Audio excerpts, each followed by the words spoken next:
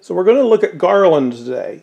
This is a gold stamp, or in the case of Virginia Rose, a platinum stamp design that was used in the 1920s, 30s, and 40s, maybe even the 1950s. We'll begin by looking at the 1920s, and these are specialty shapes that make use of this stamp. So we'll get a good example to take a closer look. And there it is, Garland. Sometimes it's called three daisies because it's clustered into the little three daisy form. Richard Ratcheter probably coined that term in his Virginia Rose book. He also coined the term snowflake design, which we're going to see in a moment. We'll look at that real quick because sometimes the little snowflake or the center medallion is used in conjunction with the Garland treatment. But in the 20s, specifically about 1924, we start to see this gold stamp used along with decal treatments to create specialty items. And in the back we have an octagon jug with its cover, an Empress shape 12's jug, and a Quaker 24's jug, all using grape decals with the Garland. Must have been a pretty popular treatment. Then we have a smaller octagon jug with this very colorful decal and gold Garland stamp. There's no edge line. The handles usually have the stamp as well. We can see it. The Quaker jug, it's pretty worn off. Now, one thing about these specialty pieces, you're not going to be able to find a full set of dinnerware that has these treatments. So if you find a jug like this, you're not going to find a full set of dinnerware that has this decal with this Garland on it because these, as I said, they were specialty pieces. So they might have been factory seconds. Sometimes they were intended to be specialty pieces. This casserole would have been a factory second.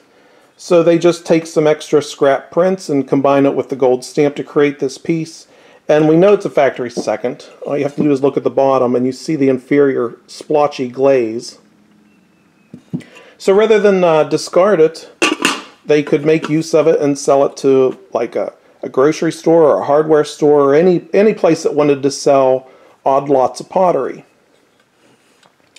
Another version we have of the Garland treatment, we have this rose decal being used with it in this covered salad nappy, an unusual piece from Quaker.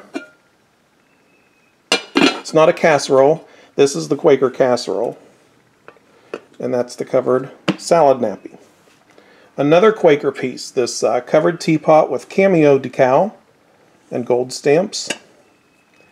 And this, I'm not 100% sure if this was made at Homer Laughlin or not, but it has our gold Garland, and it is the Brittany shape. It's from 1940, but it just doesn't look like something Homer Laughlin would have done in this red treatment. So I'm pretty sure that was probably decorated by another company.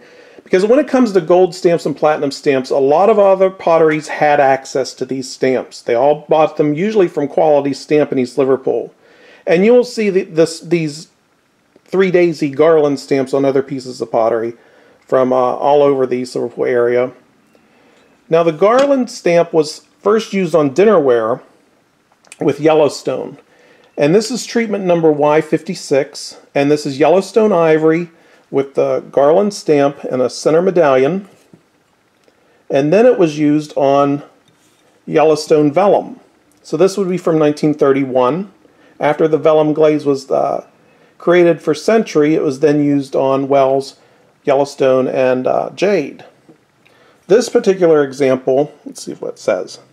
Every lady can secure a complete 52-piece dinner set in this pattern by attending the Strand Theater on Monday nights starting Monday, June 6th, Strand Theater, 572 West Church Street, Orlando, Florida. And this treatment number was Y187.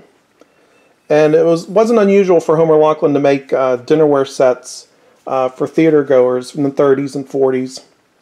Each time you'd go, you would get a different piece and you could build a set. We see that with Century. Even Tango, when we look at Tango in more detail, we're going to look at some order forms that theaters had going through different premium companies to acquire Tango sets for movie theater promotions. Now, after Yellowstone, Garland was used on Century. And we've got several pieces here. There are several variations. One of the most common is pattern C43, which has the Garland treatment on the border, no center medallion, and no edge line. So it's just simply the gold stamp. So there's a 36's oatmeal, a fruit cup, 36's bowl, sauce boat and liner, or pickle if you will. We just did a video on pickles not too long ago. We have a nappy, we're going to look at that in a minute, and a rim soup. The next pattern that used Garland was C50. It's a little more difficult to find. It's a really nice version. We have the gold Garland on this casserole, and it has green trim. So we got a green edge line and these green slight handles. This particular example is not marked, but we know that this is the century shape. We know it's the vellum glaze. We know it's the Garland stamps. And in the treatment catalogs, it lists C50 as this combination of green trim with gold Garland.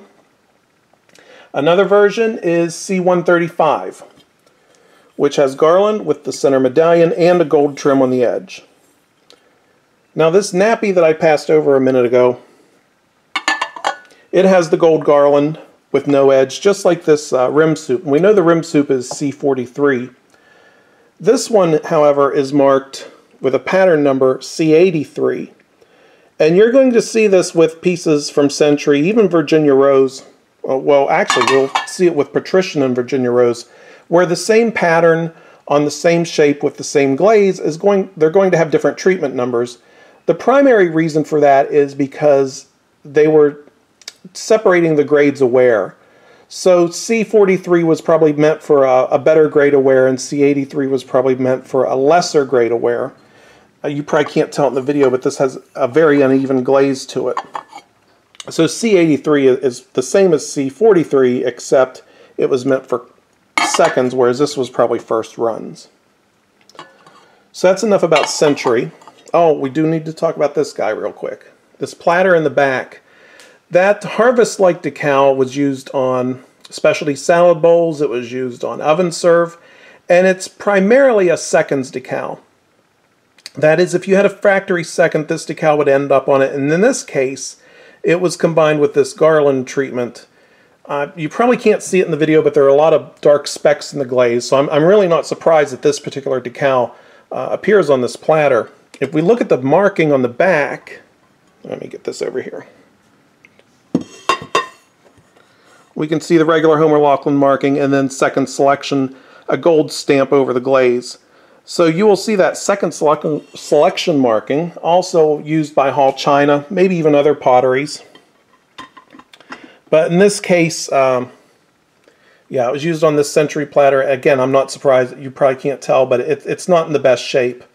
And this particular decal you will find on seconds, again, on oven serve, nappies, probably even other platters from other shapes. All right, now we can go to Virginia Rose. Because Virginia Rose uses Garland and platinum with no edge line. And there are two versions. The first one is VR 261, which uses the Garland border. Oh, it's this one, with the center medallion. And we look at this oval baker, turn it over, and we see the treatment number, VR 261. Now, if we have the Garland border without the center, then it's VR 421. Let me turn those over. So VR 261 has the medallion, VR 421 does not. Now this platter in the back would be VR 261 because it has the medallion. And this 13-inch platter has VR 421 because it doesn't have the medallion. Now this platter, which is 13 inches without the medallion, comes with that sugar and creamer. I bought that in a set. The 15-inch platter with the medallion came with this sugar and creamer. I bought that in the set. But the sugar and creamers for both sets are identical. So this is something that you will encounter with this particular treatment, in that the hollowware is not going to have a medallion, at least most of it. So they're interchangeable, the hollowware between VR 261 and VR 421. So if you have something like the sauce boat, which comes, let's see what date it is, 1934, you could use this with either set because it doesn't have a medallion.